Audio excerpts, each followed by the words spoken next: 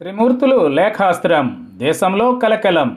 Telugu Desam party senior నాయకుడు మాజీ శాసనసభ్యుడు తోట త్రిమూర్తులు పార్టీ అధ్యక్షుడికి రాసిన లేఖ తెలుగుదేశం పార్టీలో కలకలం రేపుతోంది. ఇంతవరకు పార్టీని వీడిన వారు ఎవరినీ నొప్పించకుండా కామ్గానే పార్టీ మారారు.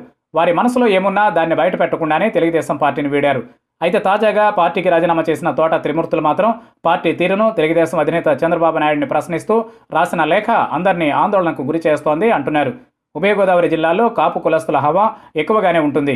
వారి మద్దతు ఎవరికి ఉంటే వారే అధికారంలోకి వస్తారని రాజకీయ పార్టీల నమ్మకం. గతంలో కాపులు తెలుగుదేశం పార్టీకి అనుకూలంగానే వ్యవహరించారు. అయితే కాపు రిజర్వేషన్ ఉద్యమం ఉవ్వెత్తున ఎగసిపడడం, కాపులు పార్టీకి దూరం కావడం ప్రారంభమైంది.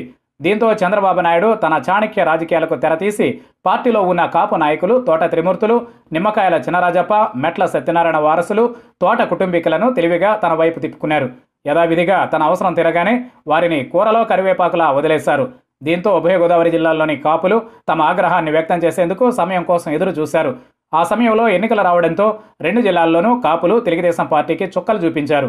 తాజాగా తోట త్రిమూర్తులు తన ఆగ్రహాన్ని వ్యక్తం చేస్తూ లేఖ రాయడం తెలుగుదేశం నాయకులను కలవరపెడుతోంది. రోజురోజుకు పార్టీకి చెందిన సీనియర్ నాయకులు వెళ్ళిపోతూ ఉంటే తాజాగా తోట త్రిమూర్తులు పార్టీ నేత చంద్రబాబు నాయుడికి లేఖ రాయడం మరో తలనొప్పిగా మారిందని అంటున్నారు. పైగా లేఖలో వాడిన పదజాలం పట్ల కూడా చంద్రబాబు నాయుడు సన్నిహితుల వద్ద ఆగ్రహం వ్యక్తం చేసినట్లు చెబుతున్నారు. పార్టీ మారాలని లోలోపల భావిస్తున్న వారికి తోట త్రిమూర్తులు లేఖ అనంతరం బలం వచ్చినట్లయిందని అంటున్నారు. పైగా పార్టీని వీడిన సుజనా చౌదరి, సీఎం రమేష్లు మీ సూచనలతోనే వెళ్లారు కదా అని ప్రశ్నించడం కూడా సీనియర్ నాయకుల్లో చర్చకు దారితీస్తోంది. ఇప్పటికే తెలుగుదేశం పార్టీ పరిస్థితి దింపుడు కళ్లెంలా ఉందని, కొత్తగా పార్టీ నాయకులు ఇలా బహిరంగ లేఖలతో మరింత ఇబ్బందులు పెట్టడం సీనియర్ నాయకులకు మింగుడు పడడం లేదని అంటున్నారు.